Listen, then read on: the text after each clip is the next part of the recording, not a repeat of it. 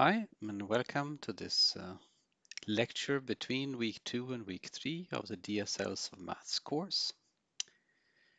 I have some slides I've prepared that I will talk on and about, and then we will continue with some derivatives and application of function limits. Okay, so I'm Patrik Jansson in the functional programming group at Chalmers, and this is then part of the course where we try to encourage students to approach mathematical domains from a functional programming perspective. We try to make functions and types explicit and talk about distinction between syntax and semantics, often abstract syntax and then mathematical semantics. We use types as carriers of semantic information, and we try to organize our types and functions in small domain-specific languages. Now, that means this start of this lecture is we also look at making variable binding and scoping explicit. And lecture notes and other stuff is available on GitHub, including a full book on the topic.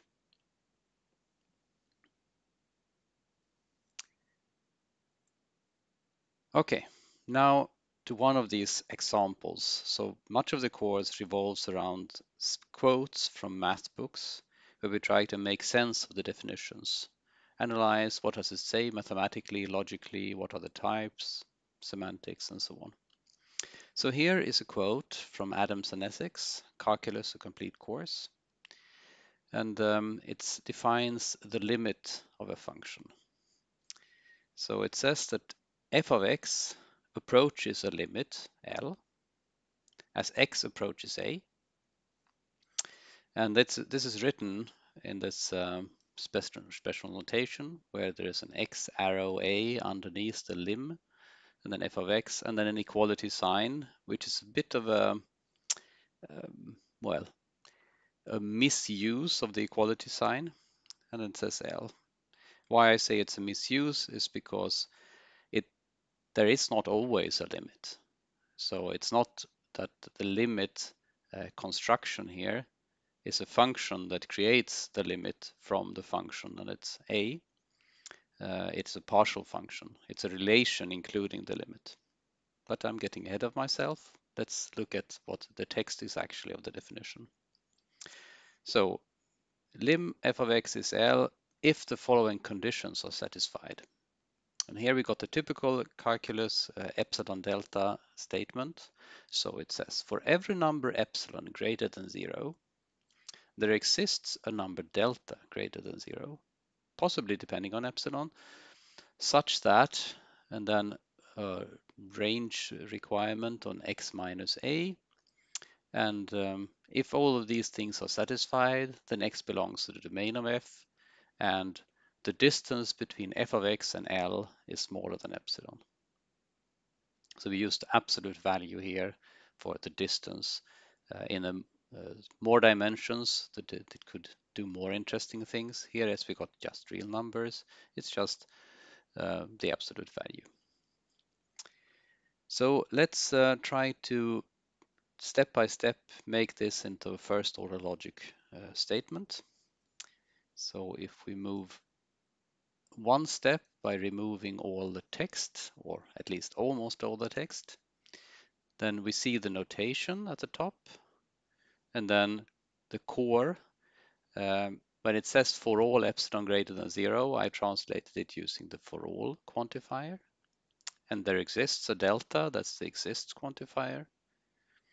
And then such that if, I haven't translated yet, but we have the final requirement and the right-hand side, sort of the claim we're making. So I've introduced notation here for the domain of f, and saying that x should be in the domain, so we shouldn't take values outside of it. And otherwise, it just copied what we had on the previous slide. So if we compare here, most of these little snippets are actually available on the next page. It's just most of the text which has been removed. Okay, let's try to make this a first order logic definition. So we take one more step and remove even more text. So this is the first attempt. And a few things to note. I've defined on the left-hand side a 3-argument predicate lim. So I say lim AFL is a predicate.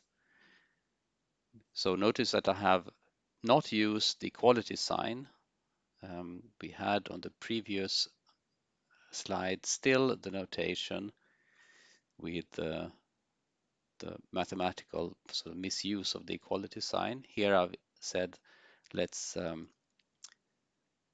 try to be a little more formal and say that lim is actually a 3-place predicate, and A, F, and L are related if and then a certain statement holds. And I've used a name P, so we have on the right hand side here the first part of the logic. For all epsilon there exists a delta, and then a property P that should relate this epsilon and this delta. And then I've taken the rest and just made it the right hand side of P and epsilon and delta. So now we can start to do things like type inference and so on, but even before that we could also do some scope checking. Do we really have all the variables in scope?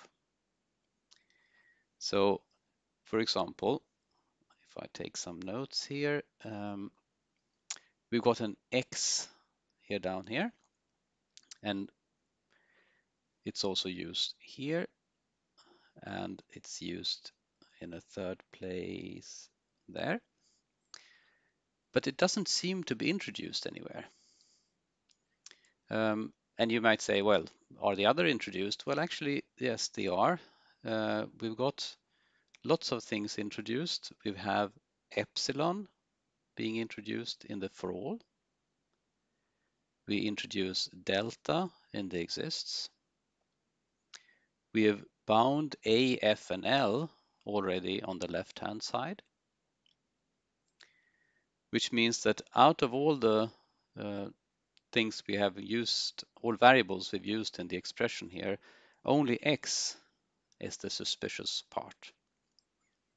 So if we go back a few slides and wonder how did this happen? So if we look at the text of the claim here, we had for every epsilon, for every number epsilon, there exists a delta and so on. And then came an if statement. I'll move back to that briefly. So this if statement is really a bit tricky. So it says if, and then a property, a relation, 0 is less than this, and then that actually introduces implicitly a variable x. So this is a bit, well, sneaky, I would say. They explicitly introduce epsilon and delta, but x is not obvious if you're unused to reading a mathematical text or this formula, which of the symbols here. I mean, there is x, there is a, there is delta, and then suddenly one of them, x, is actually newly introduced. And it also begs to the question, is it for all quantified? Is it existentially quantified? Or is it some other x that has come from some other scope? I mean, we actually have x up here in this expression, but that's also a little bit of a red herring. The x there is bound locally in the below the lim, so that's not the x. So we'll have to introduce this x here. So if we move back to the formula, we have to do something to bind the x.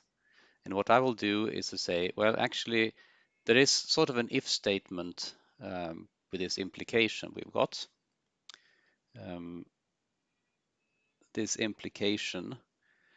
So And we need an x in scope, so it limits which x's are allowed by this quad. So that means that we should have a for all quantifier. It should be all x which satisfy this condition should also satisfy what is on the right-hand side of the arrow. So if we move to a possible fix of this, notice I've now just did a minimal change. The p predicate now has a new definition where I use for all x. And then I've introduced a new name, q, for the rest. And q still has epsilon and delta as arguments, but it also has this newly bound x. And then finally, we have a scope correct expression. We have all the symbols defined. Okay, so this is the definition of a limit of a function.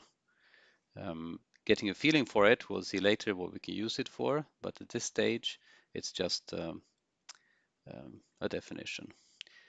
So what's the main lesson learned here? Well, we should be careful with scope and binding of this X. It's not obvious a priori which actual words in the math text definition introduce new variables and which words don't. So in this case, there was sort of an if statement which implicitly introduced the X as a for all quantifier with a restriction, domain restriction. Okay, that was the end of part 1.